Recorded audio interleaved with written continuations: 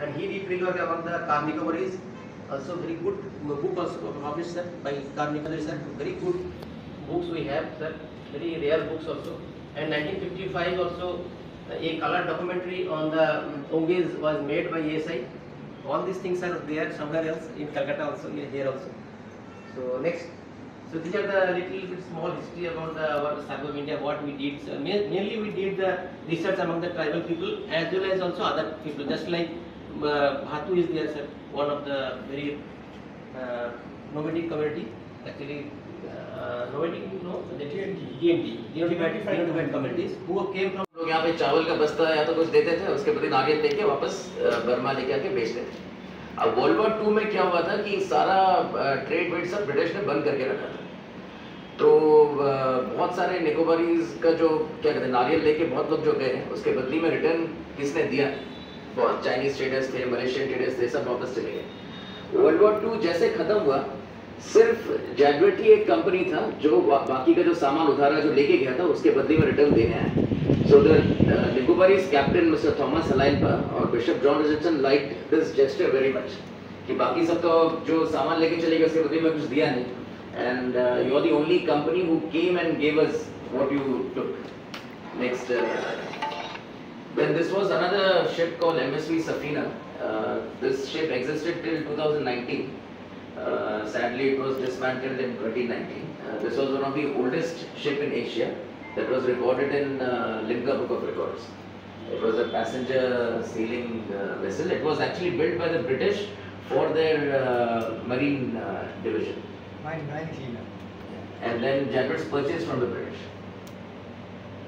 This Safina ka recent picture, 2018. So this ship was the lifeline of Nicobar state. कि पहले निकोबार में police नहीं था, आर्मी नहीं है, कुछ नहीं है, और राशन जितना भी है लोगों का जो सैलरी हो गया सब कुछ यही सफीना लेके चल रहा था। और जब Safina used to come to Nicobar, it was a big festival. सारे ट्राइबल्स वहाँ आते थे जेटी में सामान लेने या तो उनका जो भी चिट्ठी है। Next time. अच्छा, तो अब ये हुआ, I will give you a small thing. World war 2 के टाइम में entire trade and everything was stopped in Nicobar. So because our great grandfather Mr. Ebrahim Jadwet had a good relation with the British had invited him. British wanted to give Nicobar Island.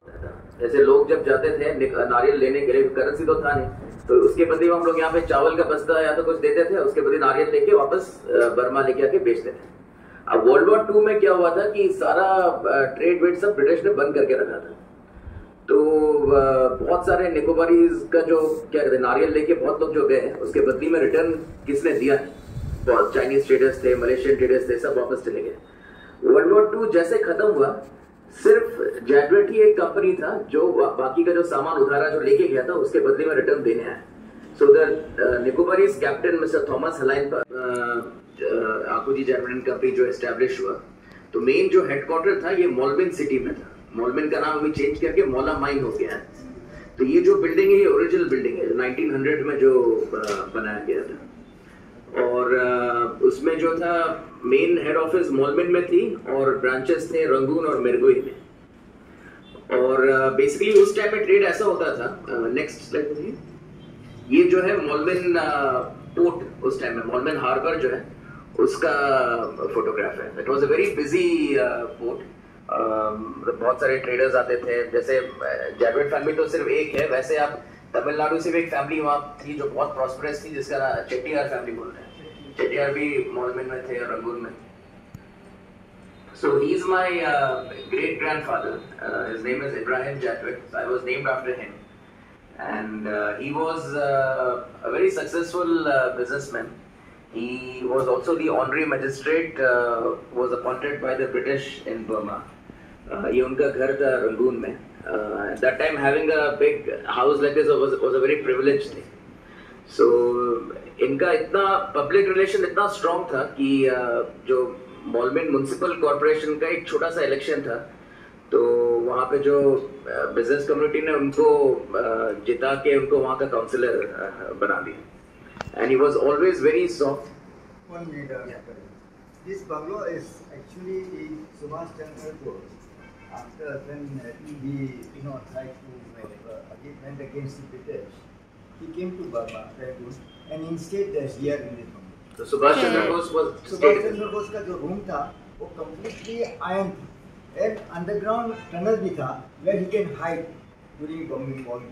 So this is a place from here to another about 25-30 meters, and he used to stay there. I stayed in this around my childhood. So he spent his childhood in that bungalow. And that bungalow still exists. अब वहाँ के जो Burmese army का कोई chief है वो रहता है bungalow. Next slide. So basically he was a businessman and trader. तो आप businessman को क्या है कि business आगे बढ़ाना है. तो Jadwet